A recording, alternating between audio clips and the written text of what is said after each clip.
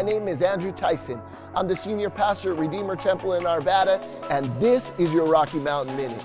We know that in this day and time, there's a lot of turmoil and evil all around us. It's affecting our nation, our families, and even the whole world to a large extent. 2020 was an interesting year with some major trials that gave us a chance to really examine our own hearts. In 1 Timothy 4:10, it says, "We have our hope set on the living God who is the Savior of all people, especially of those who believe." We as good servants of Jesus Christ must continue to set our hope on the one true living God. We must resist doubt, hold on to our faith, and press on towards righteousness in our own lives. God has not and will not fail us. Look to Jesus, trust in the Lord, look to His Word. Apply these truths from the Word of God and watch your life turn around in ways you never thought possible.